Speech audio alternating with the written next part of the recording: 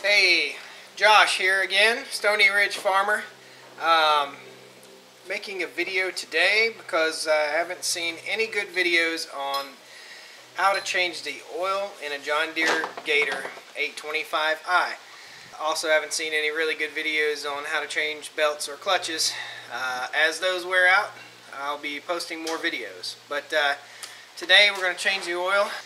I believe in synthetic oil, so we're going to use only synthetic oil. This Gator has almost 300 hours on it. First oil change, I use synthetic, and I'll continue to use synthetic throughout the life of this machine. We're using a Fram Ultra Synthetic XG4967 oil filter, and I'm using Valvoline Full Synthetic 5W30.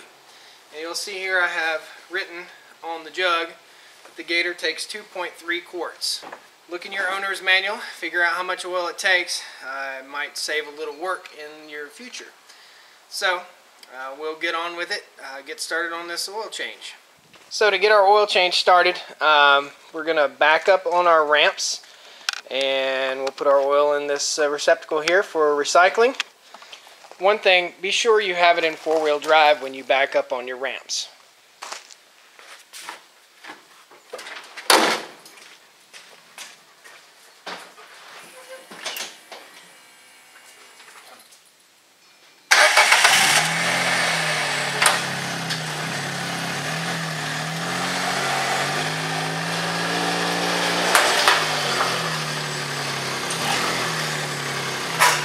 So now our Gator is up on the ramps. As always, I'll have it in neutral with the brakes set, and we'll get under here with the creeper and get started. So before we got started, I went ahead and placed a jack underneath the front to raise up and level the Gator a little more, just so I could get more room underneath to access everything for the oil change. I have couple jack stands here for safety. As you raise this thing up, you want to do a little visual inspection of your suspension, which is dirty. You want to make sure your wheel bearings are functioning right, we're not loose. Everything seems to be nice and tight underneath our Gator. So I want to show you here, I have a tote, storage tote for oil change supplies. Keep some rags, funnels, strap wrenches, various strap wrenches, and oil change removal wrenches, just so everything's together when I get ready to change my oil. That way I don't have to go to 10 different places looking for 10 different things to change my oil. Everything is in there where I need it, and maybe I have to get an adjustable wrench, and that would be it. So the challenge on the 825i, not only to get to the oil pan drain plug, also the challenge is to get to our oil filter. It's a very tight fit. I recommend getting an oil filter wrench, and what we'll do is get in here, ratchet it off. So what we really need to think about, from the factory, these are really tight, which made it extremely difficult to get off. So as I'm under here talking to you, one trick to keep from dropping your oil plug into the bottom of your drain is to place the cap in the drain. And I'm going to take the plug loose right here, and we're going to drain the oil, and we're going to let the plug fall because it's going to make a mess. That's it. So the oil doesn't look too bad. Everything looks fairly good. The problem with these Gators is that under here, it likes to run all over the place. When it comes out initially, it's just all over the place. And I don't think there's anything you can do other than maybe put a piece of plastic right there or something, but it's not going to hurt anything. We're going to drain 2.3 quarts out. We're going to put the cap back in, and we're going to refill with oil, start it, and recheck the oil. So I've got the oil filter off, and I have my new oil filter. I have coated my gasket with a little bit of oil, and I'm going to put it on hand tight, just really hand tight. You don't really need to worry about this thing coming loose because the compression of the gasket will hold it in place. Also, when you put your oil filler plug back in the bottom, do not over tighten, okay?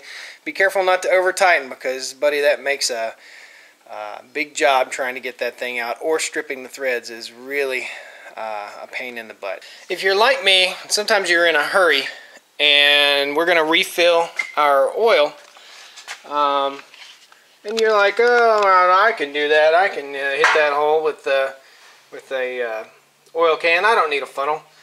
Go ahead, drop a funnel in there. Be smart. Don't spill oil all over your engine.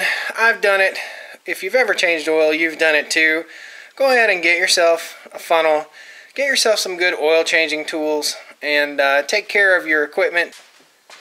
Our owner's manual says 2.3 quarts for the Gator. I have it written on my jug. I also have written on my jug that our drain socket is 14 millimeter.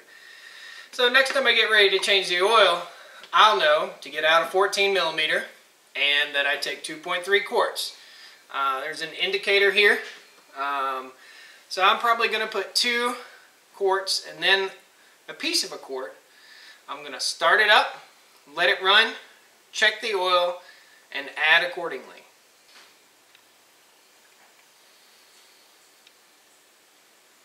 Where's our dipstick for our oil? It's right here.